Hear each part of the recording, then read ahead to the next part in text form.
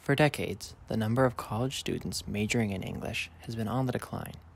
Despite this overall trend, English at Gordon College has managed to navigate the changing times and remain one of the college's largest and most well-performing departments.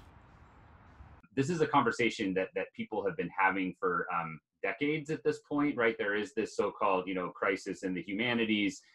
It's been around for some time, and I think part of the trick is always figuring out, is this something new? Are we, have the variables changed? Do we have reason to be more concerned than we have been over the last 20 years?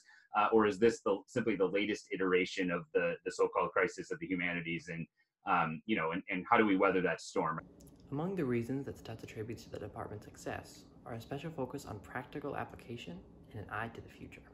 We're a program that is really trying to move forward with an eye to the future. So I'm really excited about all of the opportunities that we've already been talking about. I think that we're looking for ways to continue to increase our course offerings, to develop programs that are going to appeal not just to your kind of traditional English major, but to a wide variety of students who are interested in literature and writing and that sort of thing. So it's I don't know, for lack of a better way to put it, it's a happening place.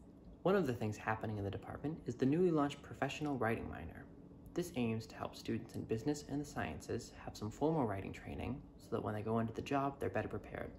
If you are going through college, your life after college will consist of writing. And so doing it as best you can is always in your advantage. Programs like this allow the English department to equip students from a wide variety of majors with the tools they need for success in their respective fields. And especially to people who are in the sciences, they will graduate from here and they will have employers, Dow Chemical, Lockheed Martin, Lincoln Labs in Boston. Ask them, have you had a course in technical writing? And Gordon wants the answer to be yes. It's good for them for the answer to be yes. In addition to new initiatives like the professional writing minor, Redington also attributes part of the department's success to their unique spiritual community.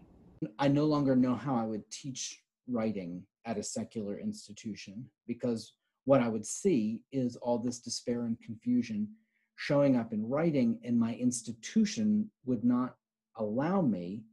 I would have to go around them, which I hope I would be willing to do, to actually help their writing, because there is what I can say as a writing teacher is that to teach writing in a pandemic, I think the only ethical way to do it is to pastor your students. Christ will meet you in the difficulties that are inherent in writing, and that was true before the pandemic.